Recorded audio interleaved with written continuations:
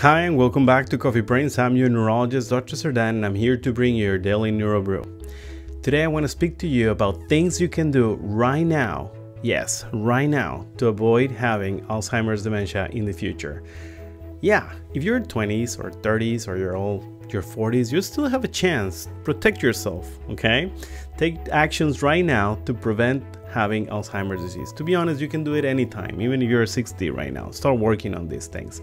So the most important thing is control your risk factors. Know them first and then act on them. Things like hypertension, high cholesterol, diabetes, and obesity.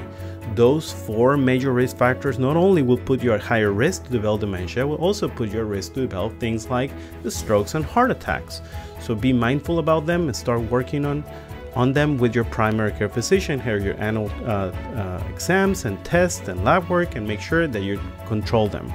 Second thing, start acting on memory workup and networks. Okay, so learn new things. Learn to play piano, learn to play guitar, like a new instrument, or learn a new language, something that you never learned before. Okay, why? Because you're going to start doing new connections inside your brain, and the stronger your brain is, the less likely it will be for you to develop dementia.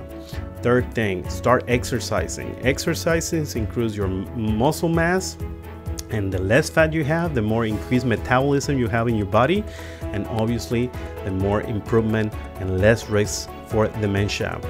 4, start working on social networking. Family, friends, connect with them, because it is very well known that the more family connections you have, the more support, the better. And last but not least, avoid head trauma. Things like contact sports or car accidents can increase your risk for develop dementia in the future, so avoid them as at all costs. Okay, hope you enjoy your daily neuro brew. I'll see you tomorrow.